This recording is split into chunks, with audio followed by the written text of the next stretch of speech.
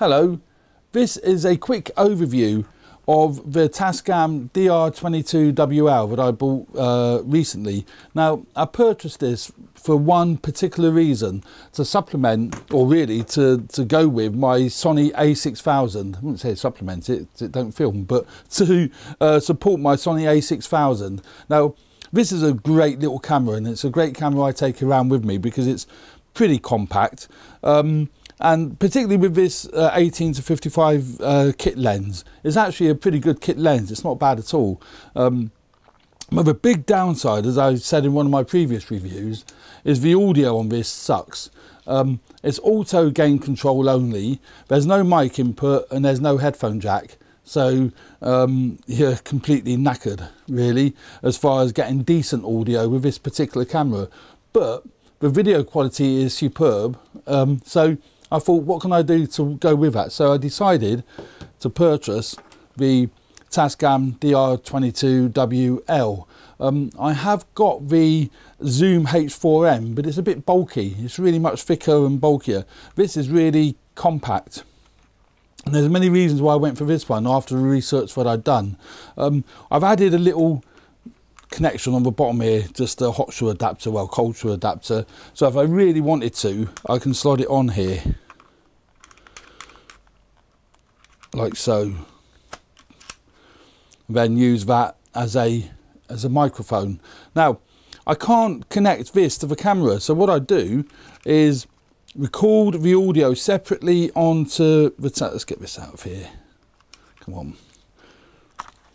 I record the audio separately onto the Tascam. It takes a micro SD card in the side here, and then in post edit I use Final Cut Pro 10, and in post edit I just sync the two together. Now, when I've done my review on the DJI Osmo Mobile, this device here, let's turn that on. I use this because, again, getting audio into the iPhone is a bit of a pain, and particularly when it's on the gimbal, because you can't do it.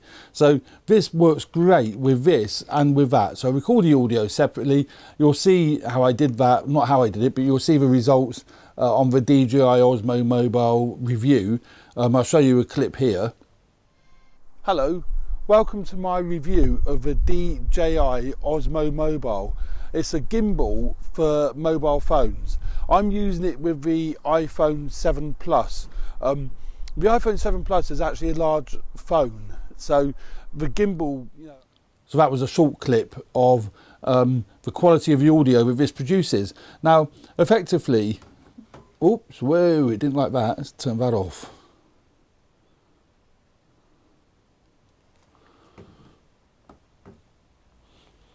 Okay, so effectively, this has got built-in microphones, and that's why you can put it on the top there. It's got all the manual audio controls, many other functions that I would never use, but it has got many other functions, and I'm not going to go into detail on any of them, to be honest, but I purely set it to M for manual. You've got your audio level controls that come up on the display, which is absolutely super. Microphone input, which is what I used on the review with the DJI Osmo. That just plugs into there. So you've got an external microphone you can plug in, bit like the tie clip mic that I'm using now, and you've got a headphone jack. So you've got all the audio, and it's manual, so you don't get the gain going up and down, up and down. So you've got all the controls that you need, and it's really compact and extremely light for carrying around in your kit bag. And that's another reason why I purchased it, because I did like the form factor of it. I did like its compact size. The microphones have got the XY sync set up, so it's fairly directional, so you can put it on top of a camera and get a fairly directional sound. I probably won't use that, but actually when you do though, the nifty thing is when it's on the camera, and another reason why I purchased this particular one, the volume control or level control for recording the audio is on the back. What a great design that is. I'm really chuffed with Tascam for that. There's no fiddly buttons, it's a big control, so if you can imagine that being on top of any camera, but on top of that camera there, you've got immediate access to the level controls, Admittedly, the level visual gauge is on the top here, but that's no big deal with your headphones anyway, you know. So that's my initial review.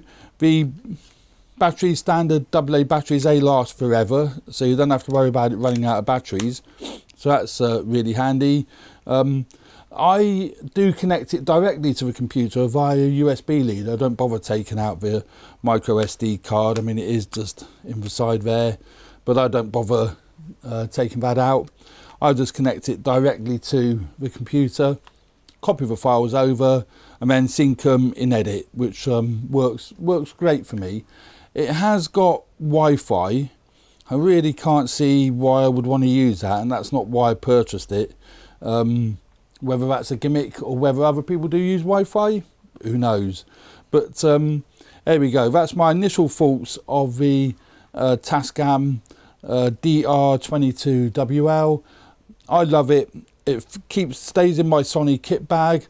I don't keep it with me JVC kit bag or me Panasonic, because that records to the camera quite happily. You don't need an external recorder with those two cameras, but you do essentially need it with the Sony. I would say the Sony is a great camera, mind you. I really enjoy it. It isn't 4K. I would have to go for the A6300 or 6500, but I won't do that for a number of reasons, but it doesn't benefit me. But for the Sony and for the DJI Osmo, fantastic accessory, fantastic piece of kit. I really do hope you enjoy my reviews. Please hit the like button if you like this video, and subscribe if you like my reviews. It makes it much more worthwhile me doing these. And just to let you know, I do purchase all the kit that you see in my reviews. I don't get sent the kit by manufacturers or retailers. I purchase all of it, so there's no biases.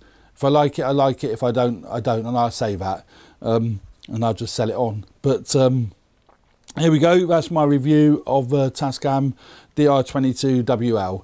Thanks very much for watching. See you at the next one. Bye for now.